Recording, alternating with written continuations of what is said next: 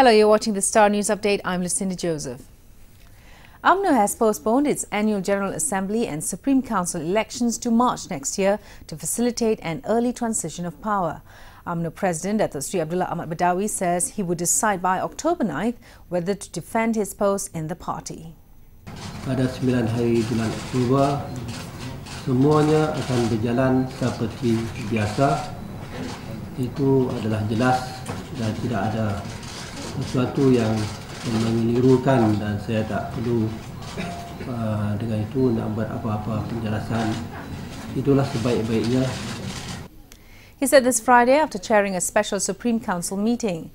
He says the original June 2010 plan to hand over power as Prime Minister and UMNO President was now off.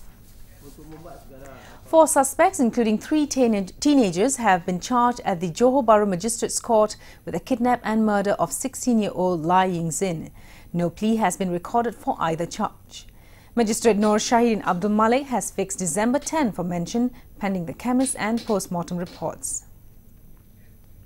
Former MCA Vice President and party veteran Datuk Yap Pian Hon on Friday announced he would be contesting the Vice President's post in the party election scheduled on October 18th.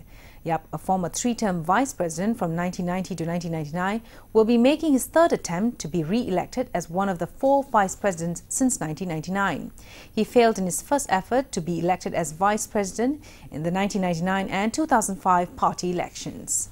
For more updates, log on to the staronline.tv. I'm Lucinda Joseph. Thanks for watching.